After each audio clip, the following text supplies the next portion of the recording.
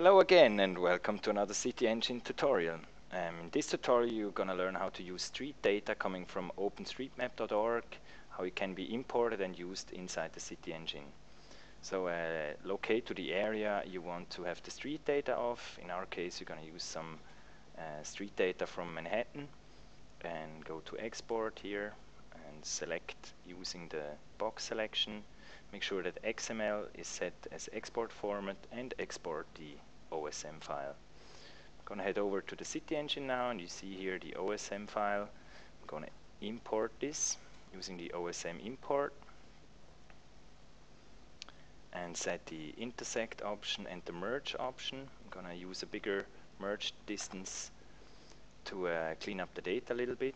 And down here you see that in the OSM file there are many layers, and in most cases what you want is the highway layer. Let me locate this, here it is, and I'm going to disable some of the subtypes of the highway like cycleway, footway and pedestrian, and hit finish to import the data. Okay, here we are. This is part of Manhattan, the street data in the CityEngine. I'm going to fold up the street network layer now, and you see that there are some streets have already the names coming from OSM, so we can use the wildcard search in here to select the Broadway. Here we are, you see that it's nicely selected. Now OSM street data doesn't have any street width assigned, so all the streets have a default width at the moment.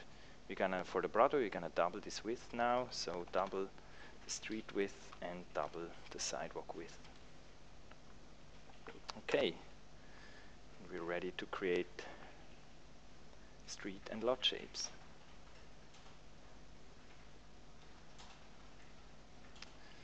I'm now selecting the area that we want to export, and we want to create street and lot shapes of, and create the lot shapes first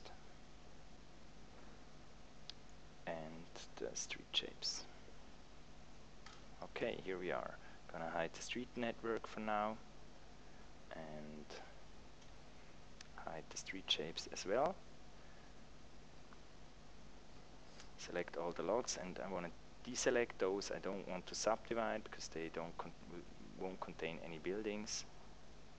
So subdivide using the defaults, and we have the lots. Now for certain lots here I need to set a special shape symbol because I want apply a different rule on those.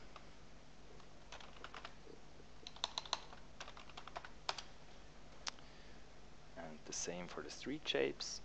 And these guys up here, I need a different rule, namely Parkway. So here we are, and select some of those. Oh, we need to assign rule file first.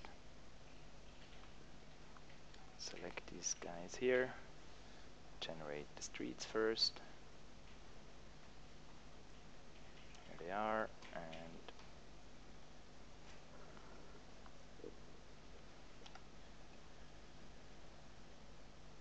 generate the lots as well.